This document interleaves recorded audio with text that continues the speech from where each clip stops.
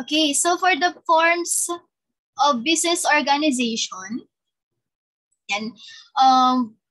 and for the organization and management, for today, we're going to discuss is the forms of business organizations and the types of business according to its activity. And this will be for the gas and ABM. And fortunately, this topic is also chapter 4 and 5 of the FABM. Okay, so in one discussion, di ba, natamaan natin yung dalawang yun. Okay, so let's discuss. And all of us have a dream business in our mind as an ABM students or the gas students as well. So I guess you also want to build your own business, and you have the strength to build a small business on your own. Okay? So sino dito nagbebenta na? Or parang meron silang kahit small businesses or small business sa bahay. And wala pang may small business. Okay, so si Edgerlyn Salindayo, meron siyang small business sa kanya. Okay? So, consider the form of business you are going to build in the future. So, but before that, ano nga ba yung mga form of business? Yan. And then plan on how many co-owners do you have or do you want to have, and what products and services you are going to offer, and how much capital you will need. Okay, so let us consider kung ilan bang co-owners yung gusto natin, or gusto ba natin tayo lang, or we can invite all our friends. And then what types of business, products or services ba? Ayan. And then kung magkano ba yung capital na kailangan natin. Okay. So here we have to differentiate the various forms of business organizations. And then identify the different forms of business organizations, and then enumerate the characteristic of each business organization. Okay. So imagine that you are starting your own business, and in this activity, plan essential details of the business that you need to decide on first. Think of your dream business and how you want it to operate. And for your self-assessment, you can fill out the table presented and answer the guide questions that follow. Okay, so you can just type in the chat box kung ano ba yung magiging nature ng business natin. Ano nga ba yung nature? Selling of goods or product or services. Number of owners, gusto mo ba ikaw lang? Ayan, and then organization size, like kung magkakaroon ka ng empleyado, ilan kaya? And then starting capital and then sources of capital. Yan, pwedeng yung ipon mo, and then pwede ka naman mag-loan sa bangko. Ayun.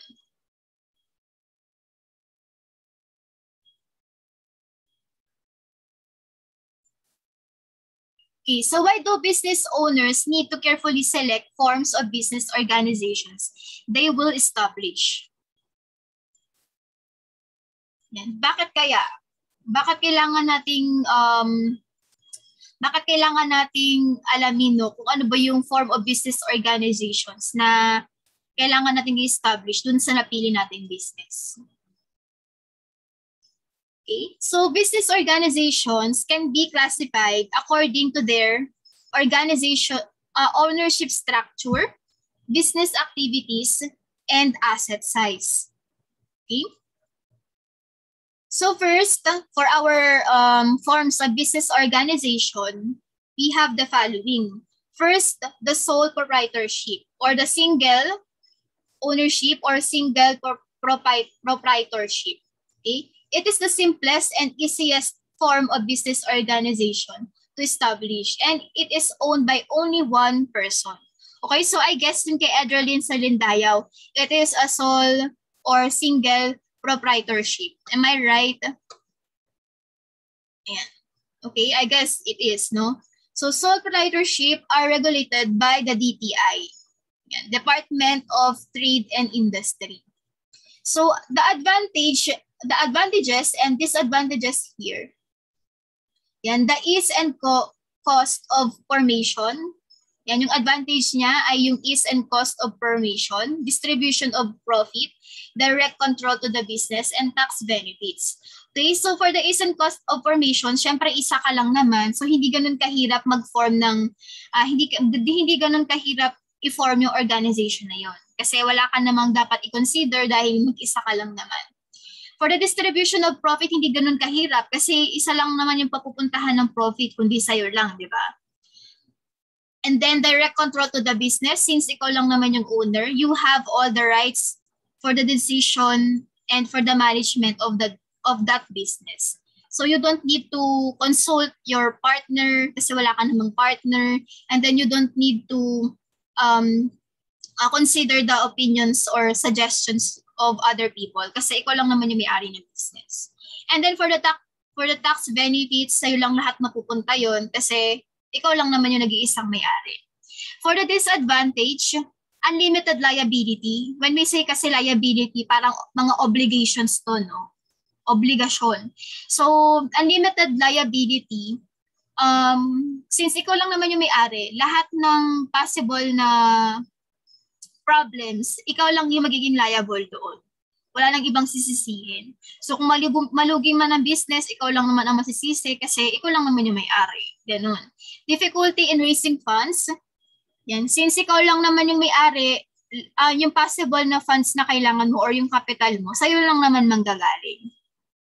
Okay, so wala kang kasama sa mag-aambag, no? Kasi ikaw lang naman yung may-ari. Lack of business continuity. So normally, pag mga sole proprietorship or single, more likely parang mas mabilis magsara yung business. Or yun, most likely, maikling panahon lang yung business na yun. Okay, difficulty in attracting employees. Ayan, since yun nga single proprietorship lang siya, so, yung ibang, kadalasan kasi sa mga employees, mas kino-consider nila yung pagpasok sa corporation kasi mas malaking company yun. Okay? And then, dahil nga lack of business continuity, hindi siya masyadong kino-consider ng mga employees. Kasi, syempre, ikaw as an employee, you'll consider yung may business continuity para, syempre, tuloy-tuloy din yung sweldo mo. Okay? The next one is the partnership. Okay, it pertains to two or more individuals sharing the ownership. Okay, so hindi lang naman to dalawa, no? Parang at least ata para din siyang pwedeng maging kasing dami rin ng korporasyon, but later we'll discuss kung ano ba yung pinagkaiba ng korporasyon sa partnership. So two or more individuals sharing the ownership. The owners of this kind of agreement are usually called partners. Okay? So this can be two or more. Kahit kasing dami pa yan ng owners din ng corporation. Okay? So partnership are strictly regulated by the Civil Code of the Philippines and the SEC or Securities and Exchange Commission. And partnership there are two types of partnership. This can be the general and limited partnership. In a general partnership, partners are liable for the partnership debts up to the personal property. While yung under limited partnership, the liability of the limited partners is only up to his actual contribution or investment of the partnership. So pag yung partnership nyo ay general at yan ay nalugi, pati yung personal property nyo, pwedeng maging pwedeng isama sa mga liquidations or ipambabayad doon sa mga naging liabilities nyo. While pag sa limited partnership naman, kung magkano lang yung naging contribution ng mga partners na yun, hanggang doon lang yung liability. Okay? So the advantages here, actually, meron pa yung mga limited partners and then general partners then. But yeah, it will be discussed din naman for the higher year. Okay, so for the advantages and disadvantages of the partnership, first, more sources of capital. Ayan, so unlike ng single, di ba, marami tayong source of capital. Maraming pwedeng mag-ambag doon sa business mo.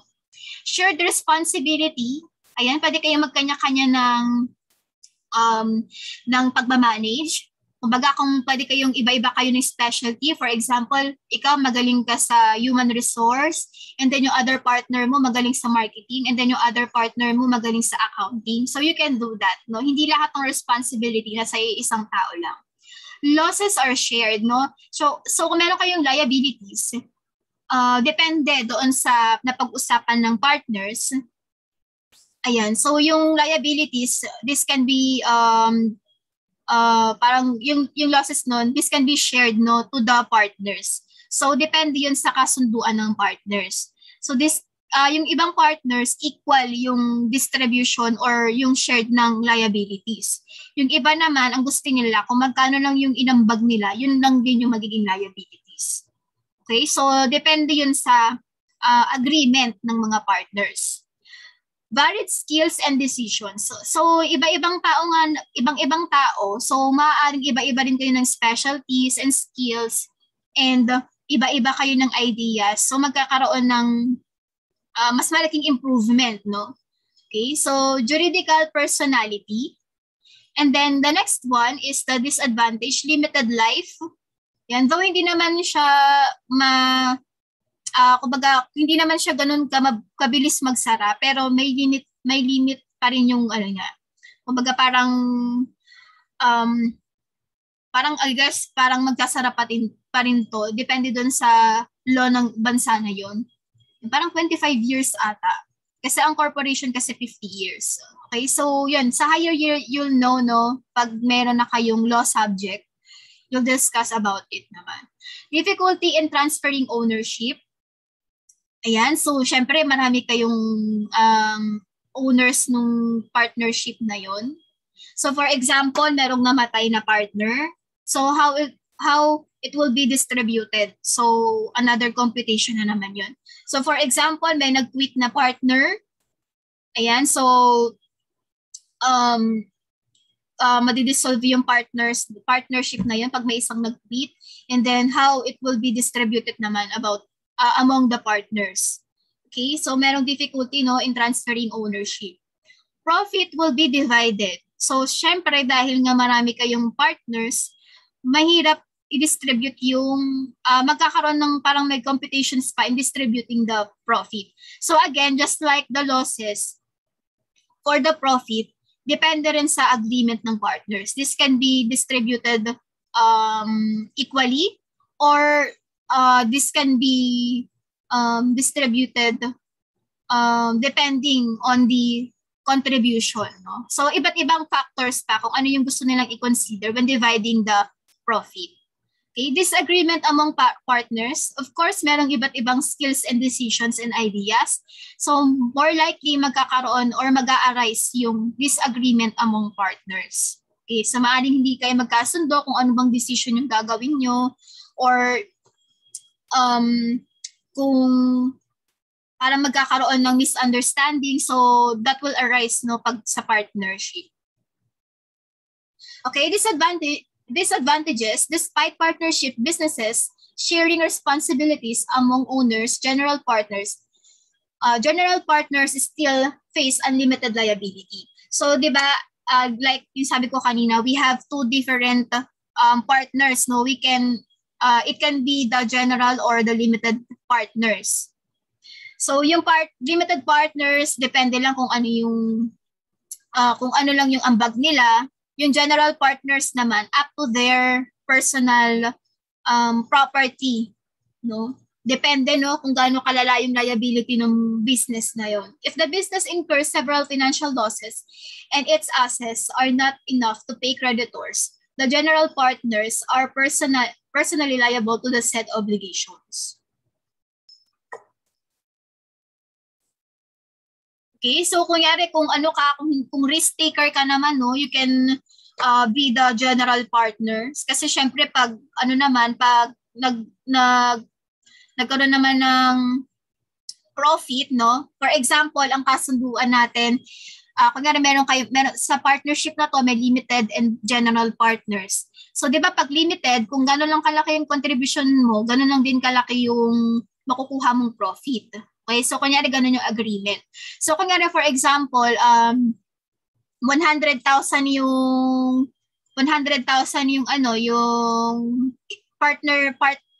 limited partner 1, tapos 50,000 naman yung limited partner 2. Okay, pero ang kinita naman natin for this month is 500,000. Okay, so ang contribution noon, kunyari 100 yung kumbaga 100 yung yung contribution mo. So 100 lang din yung makukuha mong income. So the rest na yun, maaaring mapunta sa general partners. Okay, so again, depende rin to sa agreement ng mga partners. Okay, so again, types of partnership according to the liability, general and limited partner, according to the nature and contribution, capitalist and industrial. So pag capitalist, syempre pera yung pinang-ambag nila doon. While yung industrial, skills and knowledge yung inambag nila. So pwede ka pa rin maging partner kahit wala kang pera. As long as skilled ka and then sobrang talino mo and you have all the idea, and then yung isa naman hindi naman siya ganun katalinuhan pero may pera naman siya. Yan, so parang nagsispa kayo together, no? So syempre ikaw wala kang pera pero may knowledge ka, you still need the money of the other people, so you can put up a partnership. Okay, so the nature of the contribution, we have the capitalist and industrial. Okay, actually meron pang industrial capital. No, bukod sa matalino ka na, meron ka pang pera, no, you can be the industrial capital partner. Okay? According to the knowledge by the public, yan, and then ostensible and then secret. Actually, meron pang other term yan, no?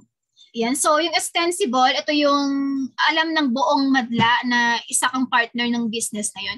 And then yung secret, ito yung parang feel nila, parang hindi ka pinapublic. No, parang relasyon lang, no? Ano ba kayo? Ostensible or secret partner? Yung hindi ka fine-flex ng business na yun. Okay, kumbaga secret partner ka. Kumbaga you do your job there pero meron kang parang discreet ka or sinisikreto ka, no? I guess for the other reason naman. Yeah. So yan, according to the knowledge of the public, we have the ostensible and secret. Ayan. Okay, gets ba natin? According to the connection with partnership, real and nominal. Ayan, so pwedeng when we say parang accounts din to sa accounting, like parang meron kang time na hanggang this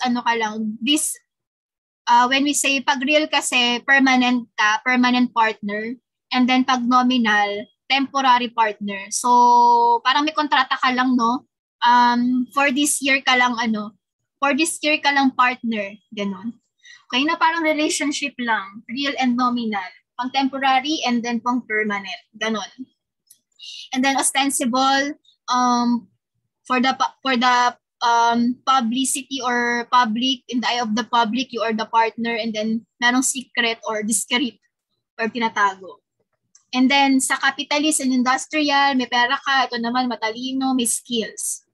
And then general and limited, yung liability niya depende sa ambag niya, while yung general hanggang sa personal property niya, yung liability.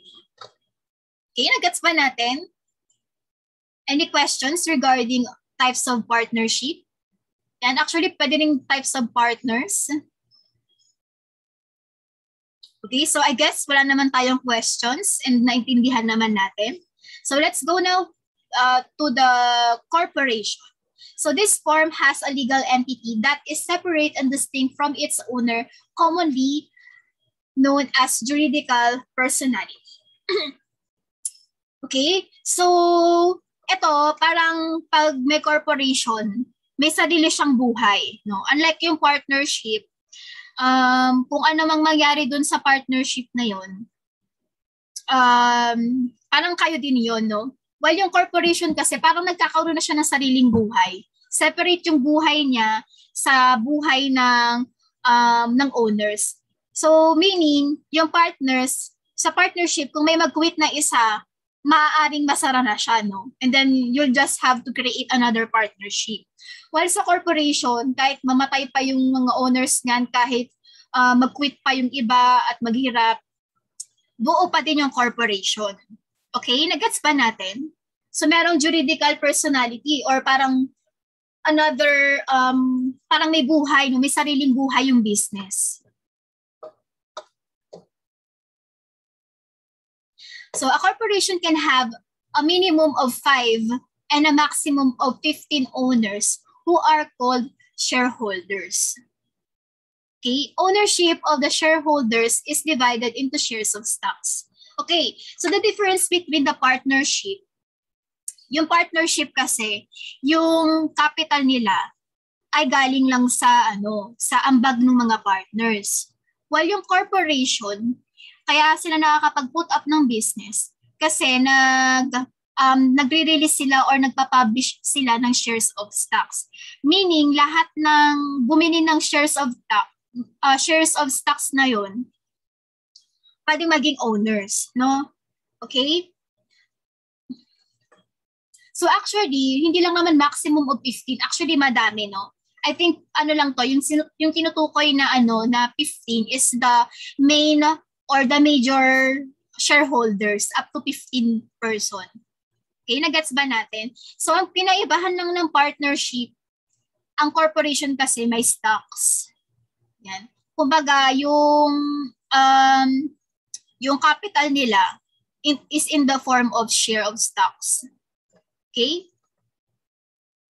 At may sariling buhay yung corporation.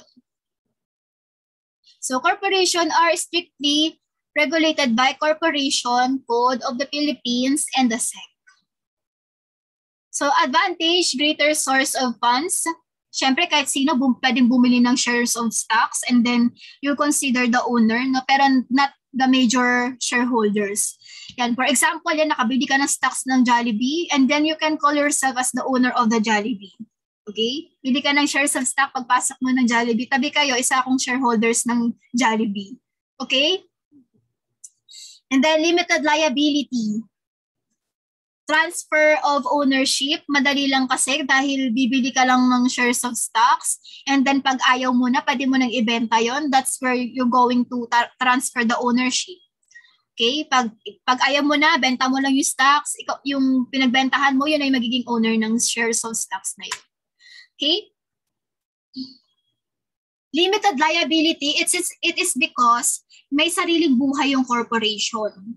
Okay, so kung ano man yung kung ano man yung liability na ma-encounter ng corporation, sa corporation lang yun. Hindi siya umaabot hanggang owner. Okay? Continuity of existence. Ayan, since corporation siya, magre-renew lang sila na magre-renew ng contract. For example, yung ABS-CBN. Parang magre-renew lang sila na magre-renew. Parang every 50 years ata yun. Ayan. As far as I can remember. Either basta 50 years. Okay? Centralized management, since ang daming owners and then usually, di ba, talagang marami din tong employees. So, centralized yung management. No? Depende sa specialties nila, depende rin sa skills and experience nila. Okay, disadvantage, complicated to form and operate. Okay, so pag nagawa kasi kayo ng corporation, napakadaming requirements and then parang may minimum ata na investment or capital na needed. Okay, medyo complicated siyang i-form. High cost of formation yun. So aside from complicated siyang i-form, malaki, parang expensive din siya kasi nga parang merong parang para makapag-put up ka ng corporation, merong required na capital or investment. Strict government regulation. So yan, pag corporation, mas mahigpit yung government or yung SEC dito eh. Like, pag mga sole kasi, or partners, or partnership, pag nagsasubmit sila ng financial statement nila sa BIR, they don't need to provide cash flow. Pag corporation, kailangan nilang mag-provide ng cash flow statement. And so for the corporation, medyo strict ang government sa kanila. Okay, so syempre, dun sa partnership, meron din tayong types of corporation.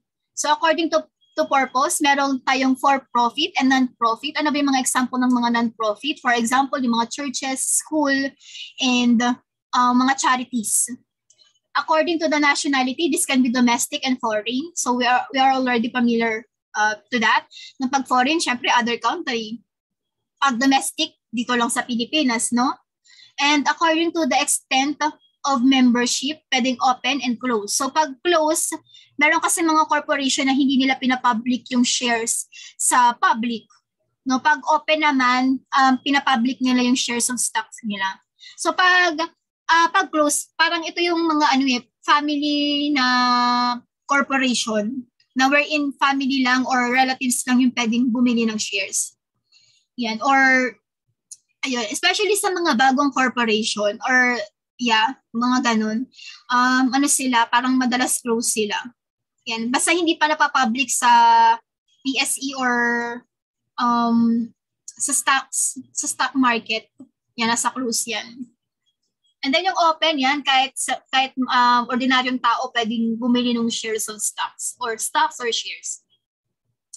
So why is it important to consider the number of owners before you establish your business venture? Ayan, bakit kaya importante na kino-consider natin yung number ng owners? So yun, syempre, depende sa business natin.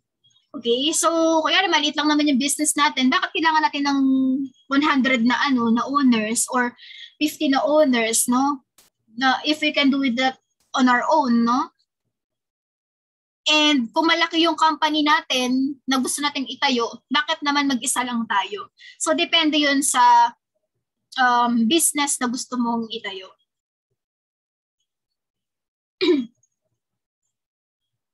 Okay, next naman, no? So we have already discussed yung forms of business organization. So again, it is the single, the partnership, and then corporation. So do you have any question regarding that? Naintindihan naman natin yung pagkakaiba ng tatlo? Okay, just type yes sa chat box before we proceed to the activities. Okay. Let me know kung may malabo, ha?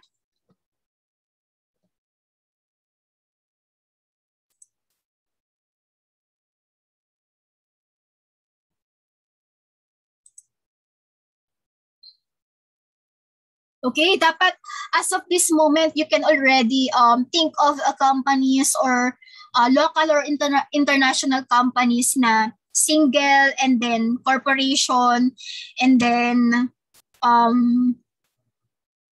partners, no? Partnership. Yan. Actually, available naman sila sa Google.